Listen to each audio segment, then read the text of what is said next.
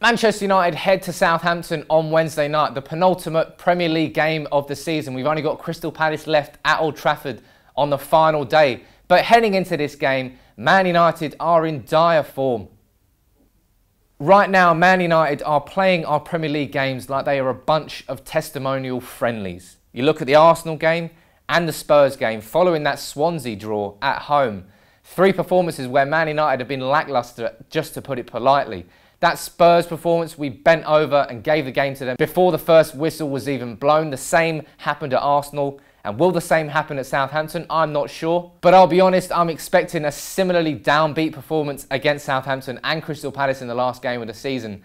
It really is the worst build-up you can ever imagine to a European Cup final. As for Southampton, again, this is a game which doesn't really mean too much to them. They won against Middlesbrough 2-1 in their last match, but in the 5 games prior to that, they had 3 defeats. And they're sitting in 9th place right now, can't finish any higher than 8th. The season's really done for Southampton, just as it is for Manchester United in the Premier League. So you've got 2 teams who can't really do anything. So I expect it to be a really dull game. Of course, we played Southampton twice already this year. We beat them 2-0 at Old Trafford earlier in the season, thanks to 2 goals from Zlatan Ibrahimovic. And he followed that up with another 2 goals against Southampton in the League Cup final. A performance where I felt Southampton, they could arguably have deserved to win that game. It was a good performance by them, but Man United ultimately came up with the goals and the goods when it mattered.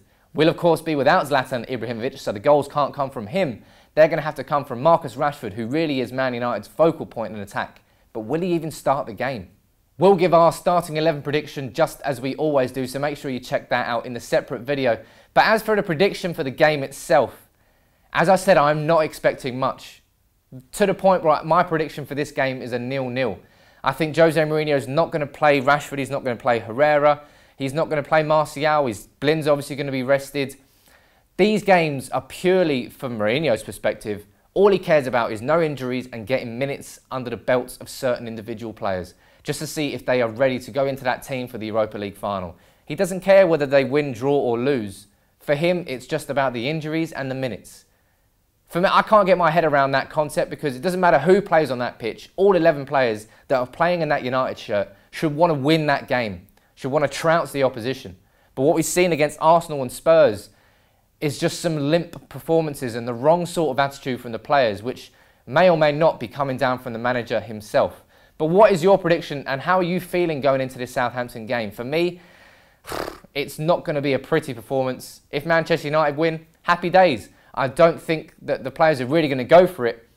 And that's why my prediction is a 0-0 draw. As I said, let me know what your predictions are in the comments below. As always, drop a like on the video. Subscribe to United People's TV. We'll see you soon. Take it easy.